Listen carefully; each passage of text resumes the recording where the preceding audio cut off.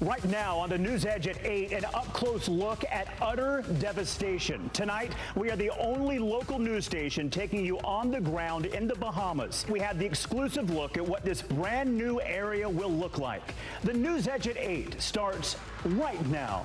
Fox 35 NewsEdge at 8 starts now. And we begin tonight with the latest on the cleanup effort in the Bahamas after Hurricane Dorian ravaged the region. Good evening, I'm Stephen Hauck. Now to Brevard County, someone using a cat for target practice. It was shot 13 times.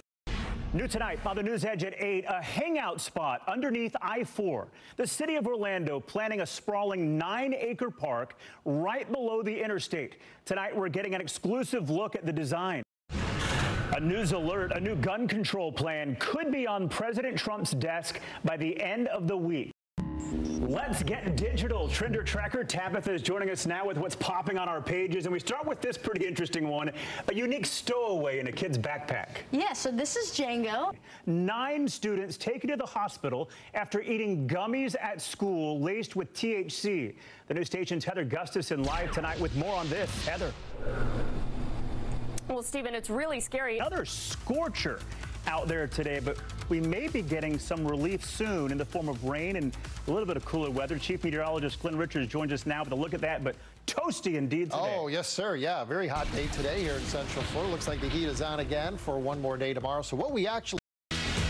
Time now for the Sports Zone on the NewsEdge at 8. I'm joined by sports anchor Evan Fitzgerald. First up, UCF getting set for what could be the most challenging game of the regular season. Yeah, no doubt about it. Next on the NewsEdge at 8, the latest rankings of the best colleges in the country is out, and Florida schools are cleaning up. Right now on the NewsEdge at 8, when bears attack, a local woman walking her dog, we'll end with a smile. A reminder from a squirrel here, just to take a moment to stop and smell the flowers. That's right, just take a moment. Look at him, he's so cute. The trial for an accused cop killer continuing today with a fellow inmate taking the stand against him. The news station's Holly Bristow has the latest from the courthouse. Well, the most compelling evidence today coming. That's a first world good problem for to UCF, have a good for bench sure. at QB for sure. Next up, the Gators will be without a couple of their big stars for this weekend's game for them. Yeah, and you know, this isn't what you're looking for if you're Florida, because certainly these are two of their very best players. Let's start.